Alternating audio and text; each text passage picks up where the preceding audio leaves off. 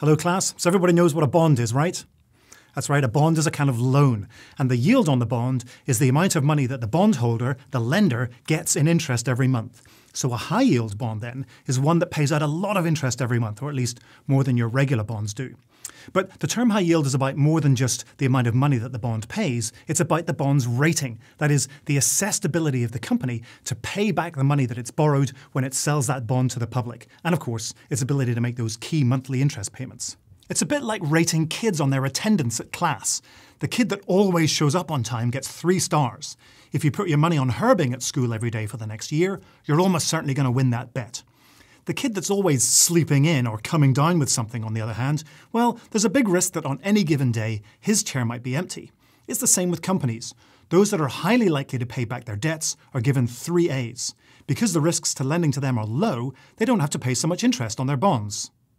The companies that have a less than stellar record in paying down their debt, or have issues in their businesses that make it tough for them to make those key monthly payments, they're simply riskier, which means that the bonds that they sell to the public come with lower ratings, all the way down through the B's, all the way down to C. And the fact is that the lenders who lend to these companies by buying their bonds, well, they're taking bigger risks, so they get bigger rewards in the form of higher yields. Now, the ratings agencies who assess these companies and their bonds do so in slightly different ways.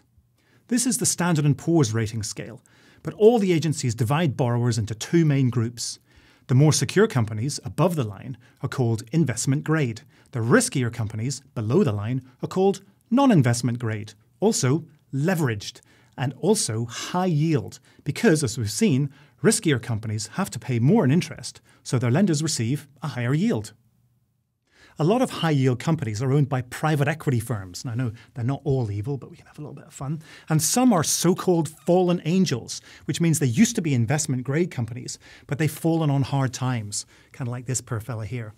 Now, sometimes high-yield companies and high-yield bonds are referred to as junk. Why junk? Because they're risky. So if you buy a high-yield bond, you're going to be well rewarded, but you risk losing all of your investment. And some people do. But of course, because of the higher yields, you can make a lot of money.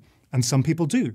So maybe junk isn't such a bad name for these investments, because after all, one lender's trash can be another investor's treasure. What's in here? Oh my God, is that a watch? That is a watch. Is that a Rolex?